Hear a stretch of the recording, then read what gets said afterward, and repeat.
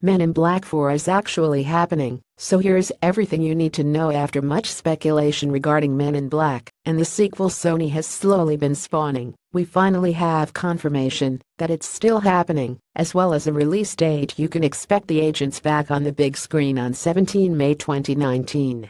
The film also has some writers attached already. Matt Holloway and Art Markham, who previously worked together on Iron Man and Transformers: The Dark Knight, are teaming up again to pen the script.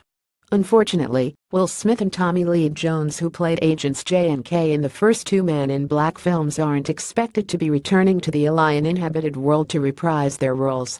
Instead, the new film will focus on two new characters working for the alien-fighting secret agency, and will be treated as more of a reboot, as opposed to a direct sequel or a remake.